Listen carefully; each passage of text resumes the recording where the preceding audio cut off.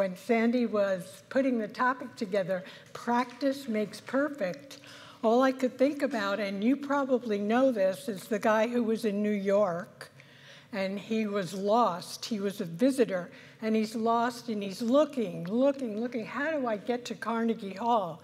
And he asked the New Yorker, how do I get to Carnegie Hall? And what does the New Yorker say? Practice, practice, practice. Yep, that's the talk title today. And I just love our community and the idea of religious science and the practice that we do. Our virtue was forgiveness, is an amazing virtue. And we will go deeper into how that works for us because it's one of our practices.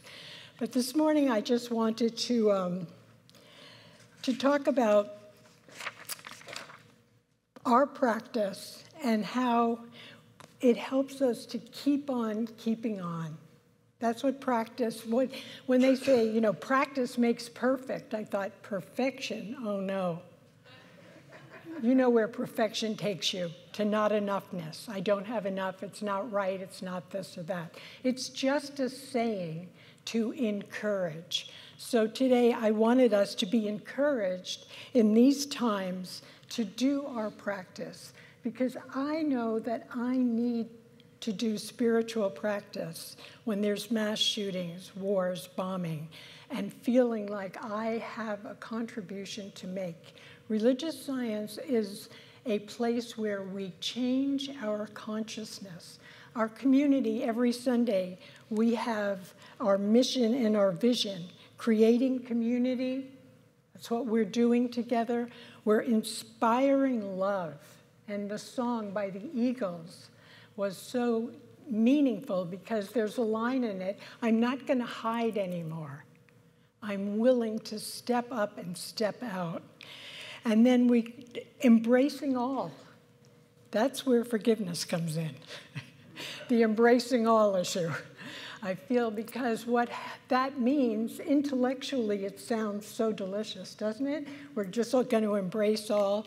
But I don't know if this has ever happened to you, but in a couple of my embraces, forgiveness was really needed. And what did I have to do? I would forgive in a situation where something happened and we got out of sorts, and then it would come up again. I'd walk away, I'd be happy, I'd think, yeah, we've settled this, and something would trigger me, and guess what? I'd have to forgive again, and then work through that. What did I always have to do when forgiveness came? I had to practice, practice, practice. So that's what we're really doing together. I love religious science because I come from a very traditional Catholic background. And for me, my story, the spiritual story I was steeped in was the story of Jesus. And I love that story. But the culmination of his birth is Christmas, and then Easter is the resurrection, or the understanding that Jesus took us past the limits of our own consciousness. That's what the story's about. So in the end of the story, Jesus is born, and then he comes against a culture that cannot comprehend the consciousness he's holding. He's telling, love is the answer. Love will keep us alive. Love is in you. The Father and I are one. The kingdom of heaven is at hand. And the overall culture wasn't prepared for that message.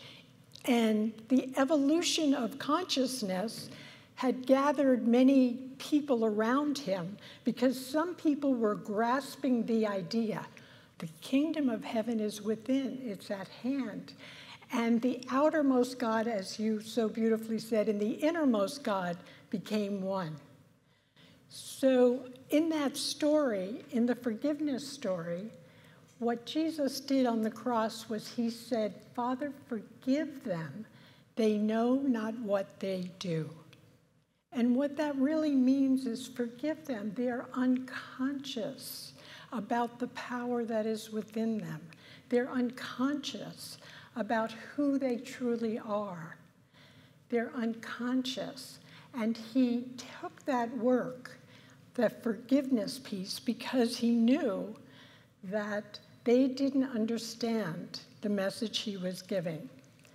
I love that story because for me, it triggered in my own heart when I can't understand something, I can't understand the bombing, I can't understand the violence, I can't understand it. It's beyond me. I'm sure the same for you. It's so out of the box for how I want to live, for what I believe, for the deepest knowing that the kingdom of God is at hand if we'll let it happen. And so I have to go into that forgiveness mode. And in my training, Easter could never have happened without forgiveness, because Easter was the idea that something unimaginably good comes when you let go and forgive. Resurrecting from the dead is pretty good. Yeah. It's really good. And it also brings us to the place where there is no death. The immortality, the message of Jesus, God lives within us, became very real. And that message started to spread. So what I love about the idea of practice, practice, practice is religious science is a vehicle that I moved into. I was raised in one tradition, and it was very helpful and supportive to me, and I expanded into another tradition. And I moved from being reformed, like I needed to be reformed all the time for my sins, to be transformed. And there's a complete difference from there's something wrong with you, your sins, and we sin, we miss the mark. But religious science has offered us transformation. It's one of the many philosophies around right now that is moving us into an evolutionary leap. We can't understand what's happening, but we know something is happening on the planet right now. You can't look at all of the chaos, everything that's up, and not understand we are moving in a direction that we can't even fathom. Russell, who is part of our men's group, presented something on AI, artificial intelligence, last week. Is Russell here? No. It was amazing, and he kept talking about we can't even comprehend the consciousness that's unfolding, the health that we'll be able to access, how the world is going to move in ways we can't even imagine. Well, 2,000 years ago, when the message Jesus brought forth, people couldn't even imagine that what he was saying would change the world the way it did. But it did. And the message was, there is one life.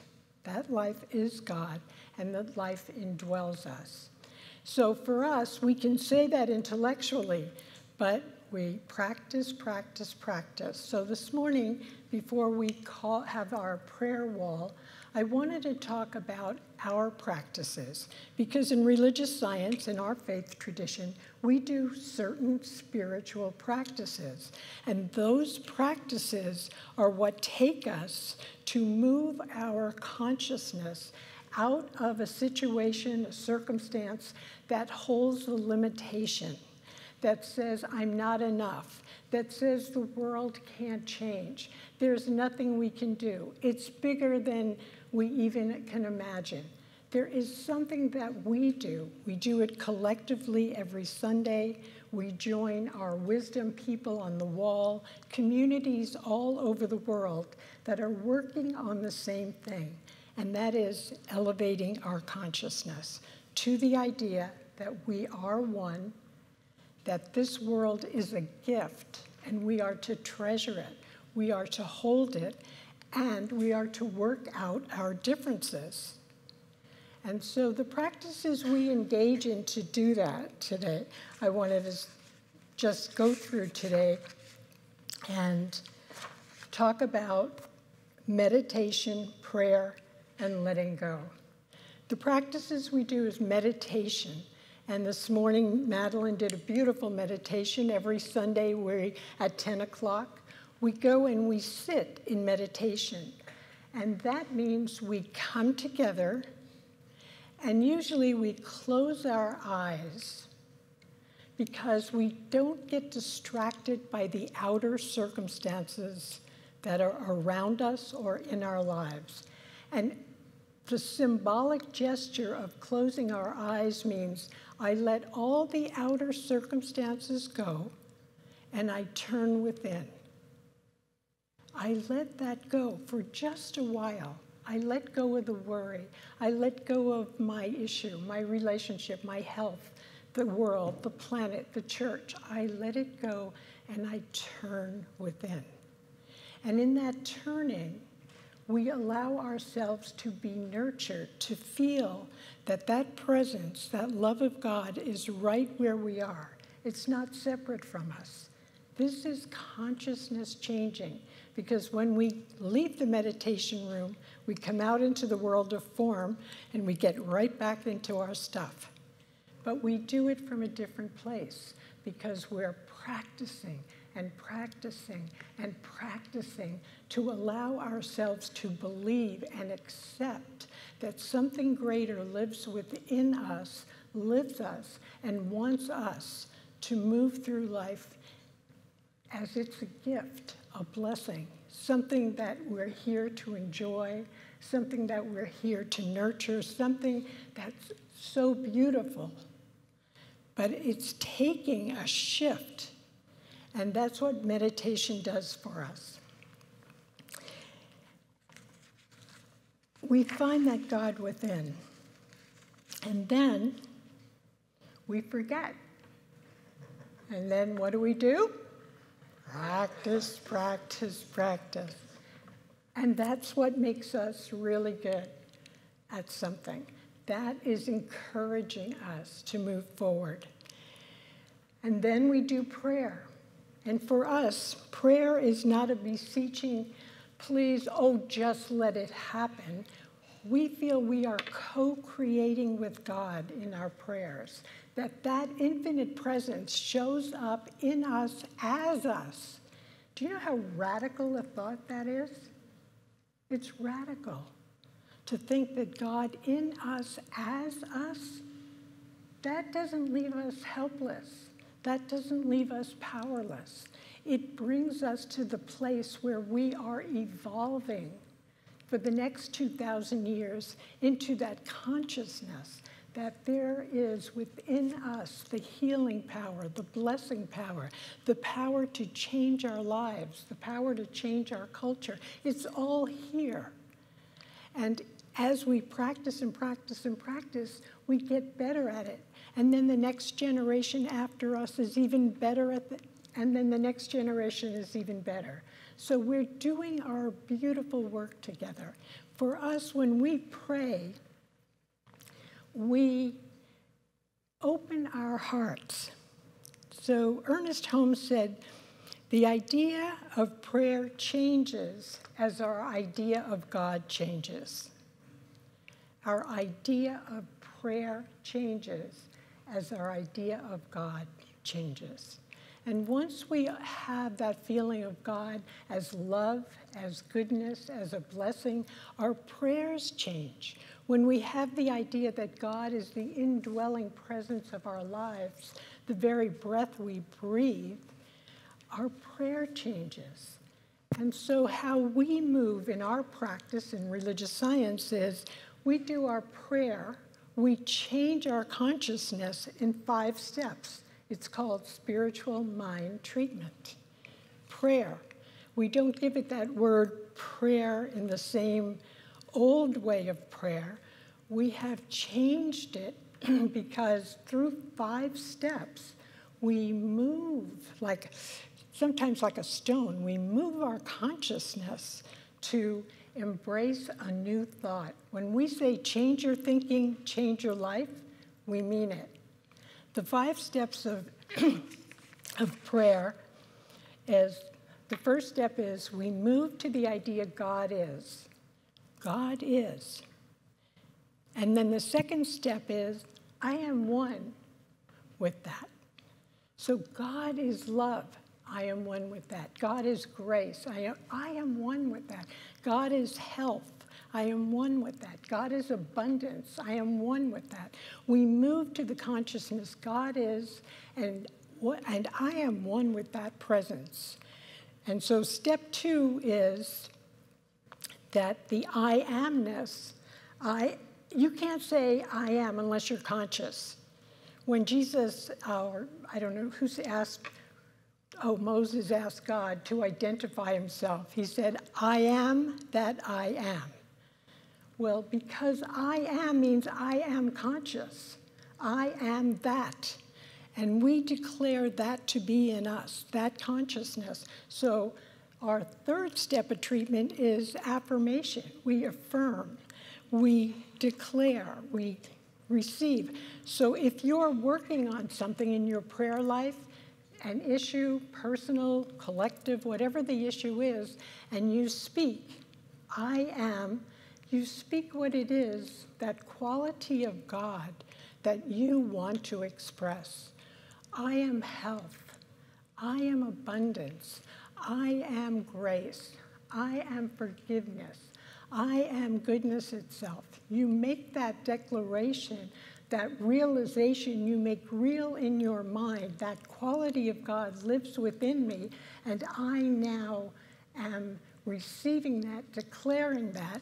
And then the next step, the 4th step of treatment, is thanksgiving. And I always think Thanksgiving is sending God a thank you note. Because you can't give thanks unless you receive something. When you receive something, you say thank you. Thank you for that. Thank you for that goodness. So the 4th step is so important because it means I've moved from my head to my heart. I've moved from thinking, oh, it sounds so grandiose and fabulous, and it does, and it is, but when it goes from here to here, then the heart feels humbled, and you can just say, thank you. Thank you for giving me life. Thank you for this gift. Thank you for the goodness that's here. Thank you for reminding me that I am powerful, that all the gifts are within me. Thank you for allowing me to go past the conditions, the circumstances, and the situation, and come to the reality of a spiritual truth that matters in my life. And then the 5th step of treatment is letting go. And the letting go really is all of a sudden, I don't want to pick it up again. I've been doing this work. I might have to repeat the treatment because if I'm forgiving or it's a health issue, I still might not be feeling totally full on the outer, but on the inner, I'm whole, complete, and perfect. Now, we could sound crazy saying these things to people who really say, what? How can you say you're healthy? Look at you, look what's happening. Believe me, I come from a tradition, they say that to me. Are you sure you're not in some kind of crazy cult?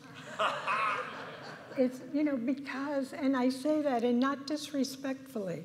I say it heartfully, because I understand when the idea of God changes, the idea of prayer changes, the idea of life changes. When I know that there's an infinite presence within me, within you, within all of us, that wants to express its good and needs us. We sing it every Sunday. God needs us to shine our light. That's what we're here to do.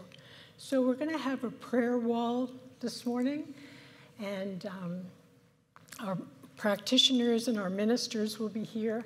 And if you have something that you want to let go of, you want to declare, you want to practice, wow, let me just get the idea. I don't have to live with that condition. I do not have to live in that circumstance. I can move, I can change, because that in me, that lives through me, wants my highest and my best good. That's what we're going to do this morning. So before I call up the practitioners to the healing wall, I just want to remind us that we are practicing religious scientists. We have a method that we practice: meditation, prayer, and letting go.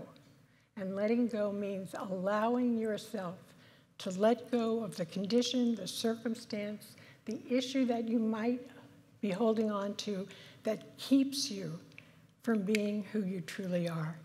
We have a great and mighty work to do. We have a fabulous community to work in.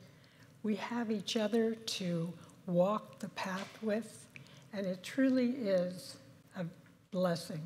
I'm just going to close with my favorite author, John O'Donohue, who says, "Awaken to the mystery of being here and enter the quiet immensity of your own presence. Have joy and peace in the temple of your senses. Receive encouragement when new frontiers beckon. Respond to the call of your gift and the courage to follow the path, and practice, practice, practice." So if our